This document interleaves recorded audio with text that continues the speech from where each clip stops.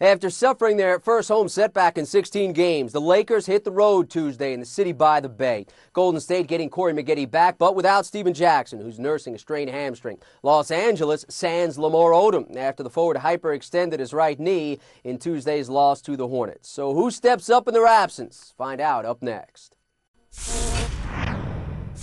Kobe Bryant and the Lakers looking to bounce back after being stung by the Hornets. In Golden State, final seconds opening quarter, Kobe to the left hand on the throwdown. He scored 21, but played second fiddle to Pau Gasol, who spins past Brandon Wright second quarter on the throwdown, though. Check out the arrow. Wright, his shoulder ailing. They go right back to Pau on the next touch.